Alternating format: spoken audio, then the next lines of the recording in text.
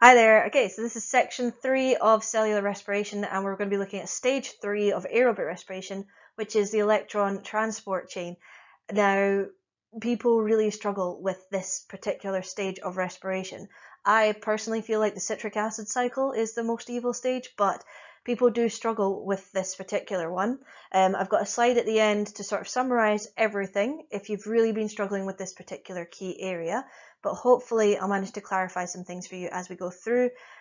Sorry for my drawings, I drew them all on paint and I'm not an artist, so well, we're just going to have to get on with that. So electron transport chain is the last stage of aerobic respiration, and it takes place across the inner membrane of the mitochondria. So just like how we looked at the citric acid cycle was the matrix of the mitochondria, if you have a look at the picture you can see I've highlighted the inner membrane of the mitochondria, and that's the membrane that runs between the matrix and the sort of outside bit of the mitochondria. Again, in an exam question you wouldn't have to identify the location based on a picture, but you do have to be able to say this stage is the inner membrane of the mitochondria.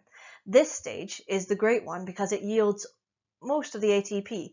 So far from glycolysis we got 2 ATP, we get a tiny amount out of the citric acid cycle, so it's this last stage that's going to yield the most ATP for us and help keep our cells alive. It requires the hydrogen and electrons collected by NAD in the earlier stages. Now if you remember this idea, in the glycolysis NAD was becoming NADH. In the citric acid cycle NAD was becoming NADH.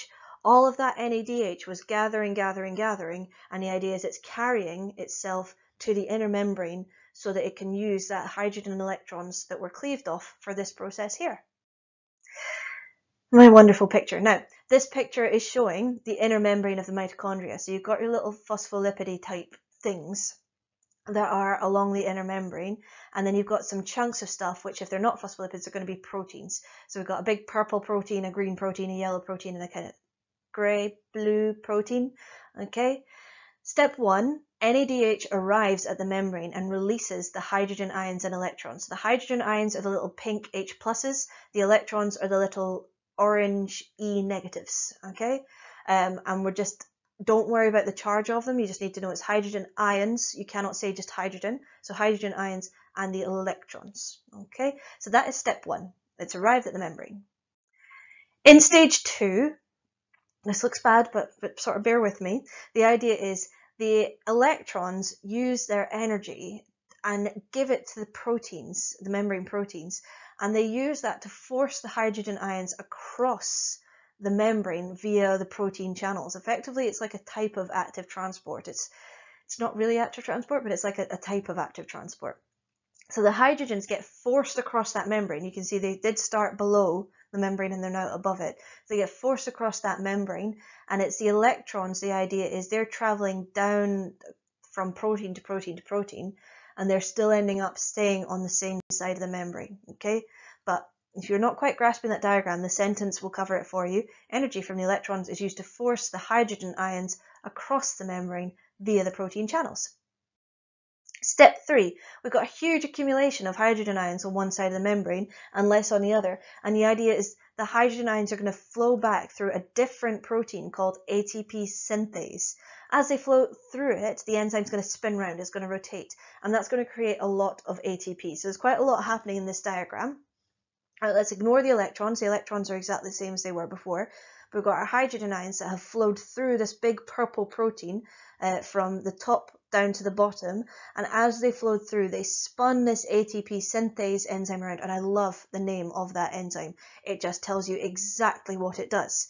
It's called ATP synthase. Synthesis must mean making. It's literally an enzyme that is there to make ATP. Excuse me. Okay, and the idea is ADP and PI are going to be joined together by this spinning enzyme to create loads of ATP, absolutely buckets of it. Now we have a problem at the end. We've got a bunch of hydrogen ions and electrons sitting about doing nothing, and this is where the aerobic side of things comes in.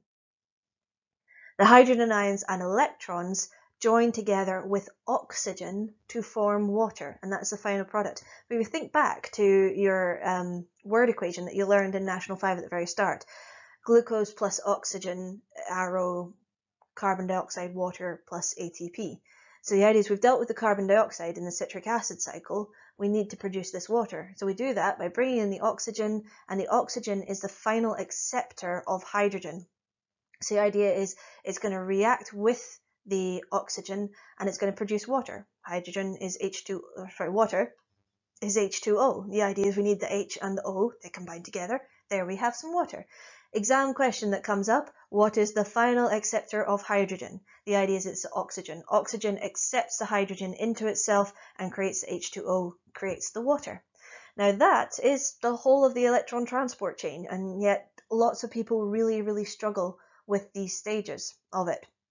Okay, the wording, the numbers 1, 2, 3, and 4, the wording underneath the diagrams, that should be plenty to get you through any kind of exam question about it, whether it's an essay or anything like that. The inner membrane is never drawn the same way twice.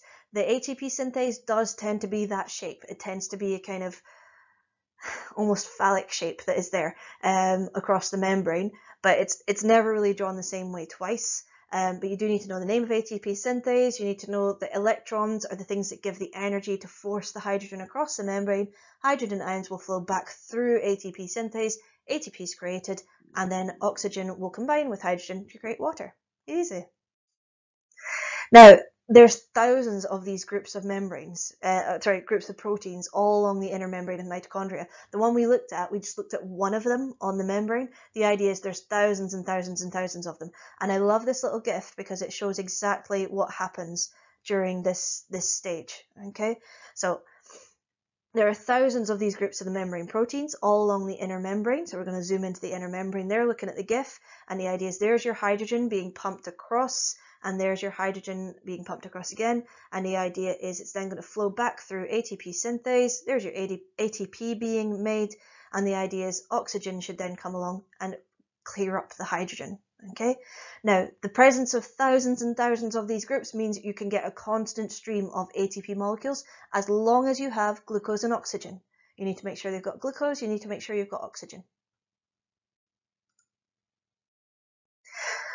Okay, let's summarize all of that because that was a lot. That was a lot. So we're going to compare each stage based on its stuff about it. So the categories that are going down the left-hand side.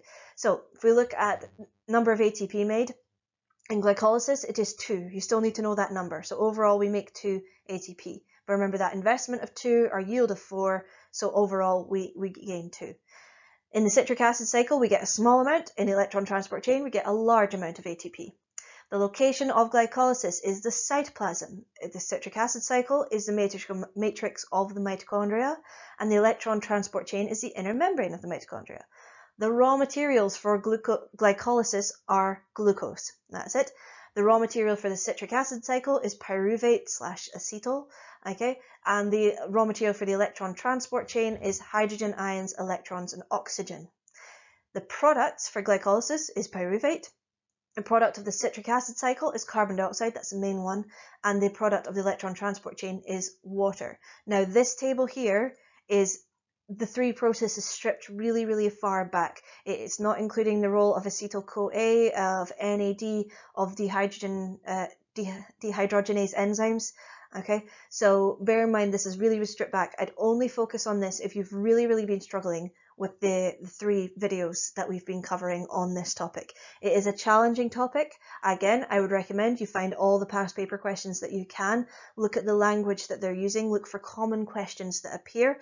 I'd say really helpful practice is the essay questions on this. I know you don't want to do them because they are horrible and they've got a lot that you have to say, but writing out the whole process over and over again is actually a really helpful thing. And remember your flashcards. So flashcards for new substances that have come in here, like ATP synthase, like NAD, like acetyl, like oxaloacetate. Really helpful for helping you to learn this process as a whole.